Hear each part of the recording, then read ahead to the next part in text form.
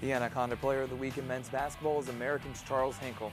The senior forward led the Red Hot Eagles to 3 more wins last week, running their streak to 7 by averaging 22.3 points and 6.7 rebounds per game. He also averaged 1.3 assists per game and made 25 of 27 attempts at the free throw line. He had a big day on Sunday, totaling a career-high 32 points on 10 of 16 shooting from the field and 5 of 9 from three-point range. He also was a perfect 7 for 7 at the free throw line in a 66-60 win over St. Joseph's. The Anaconda Rookie of the Week in men's basketball is Justin Burrell of Holy Cross.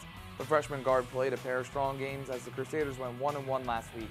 He played brilliantly in an 82-77 loss at Providence on Tuesday with a career-high 15 points as well as 6 assists in the game. Burrell totaled 13 points and dished out a pair of assists in Saturday's 62-57 win over New Hampshire. Here's how the standings look on December 6th as the Eagles have won 7 straight to sit at 7-2.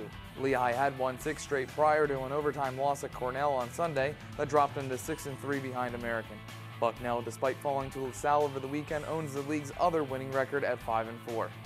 The Anaconda Player of the Week in women's basketball is Jen Haslett of Army. The sophomore forward averaged 15.5 points and 9 rebounds in a pair of contests last week for the Black Knights. Perhaps the most impressive feat was that she recorded all of her points in the second half of each of the games. She posted the first double-double of her career with 19 points and 12 rebounds in Thursday's 55-51 win over Hawaii, and she reached double figures again on Saturday with 12 points and 6 boards in a 68-64 loss at Loyola of Maryland. The Anaconda Rookie of the Week in women's basketball is Emily Homan of Lafayette. The freshman forward matched a career high with 13 points in a 49-39 loss at Penn last week, and then she added 4 points and 6 rebounds in Saturday's 48-43 win over Manhattan at home. Homan finished the week averaging 8.5 points and 4.5 rebounds per game. American, Army, and Navy each own winning records in women's basketball as the non-conference slate continues on.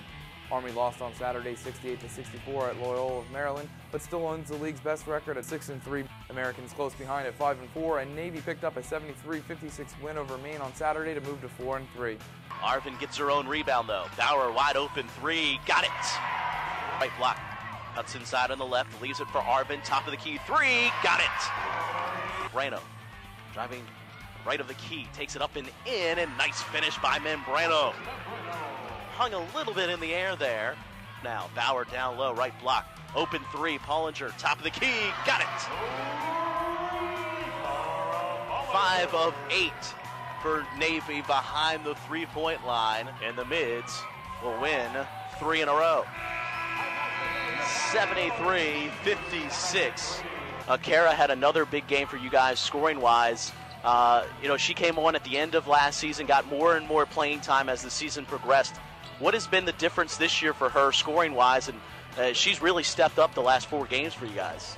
Yeah, I mean, well, the kid can shoot. I remember when I went and watched her, when I recruited her in West Virginia, she was from a tiny town in West Virginia, and, the level of basketball is not as good as it is in some cities, and if you will, but all those kids could shoot. There was something about small town West Virginia that they knew how to shoot. So honestly, since the day she's gotten here, she's shot the ball well, so how is she getting more shots? I think Alex collapses the D, Jade collapses the D. Alex's 5 assists tonight were huge, so if we could just keep getting that D collapse and have shooters spotting up, I think it's going to be great for Kara. Pollinger finished with 24 points, hitting 5 three-pointers in the 73-56 win over Maine, which was the Mids' 3rd straight win on the season. Shai Arvin and Audrey Bauer also finished in double digits. For this week's Patriot League Roundup, I'm Jimmy Johnson.